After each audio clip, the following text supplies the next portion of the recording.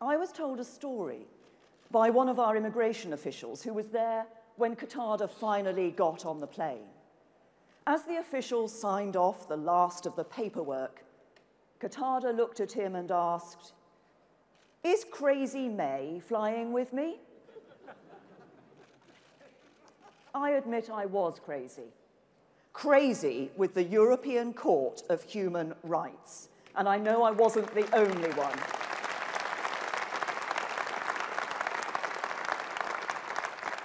Here was a foreign terror suspect, wanted for the most serious crimes in his home country.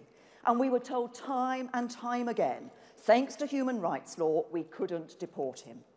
Despite the seriousness of the case against him, despite assurances from Jordan, and despite our own court saying he should be deported, the European Court moved the goalposts and blocked his deportation on entirely unprecedented grounds.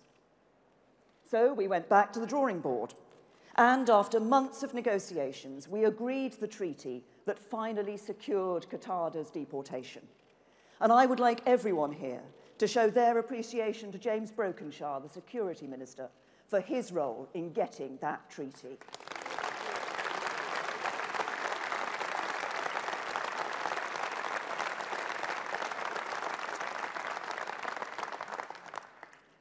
But it's ridiculous that the British government should have to go to such lengths to get rid of dangerous foreigners. That's why the next Conservative manifesto will promise to scrap the Human Rights Act.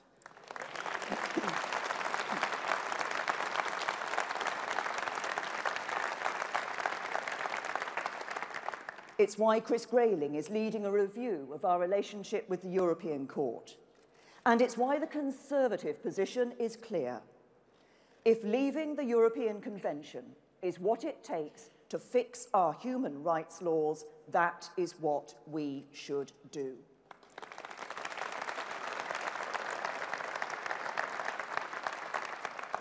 Now, those are issues for the general election, when Labour and the Lib Dems will have to explain why they value the rights of terrorists and criminals more than the rights of the rest of us. In the meantime, we need to do all we can now to limit the damage.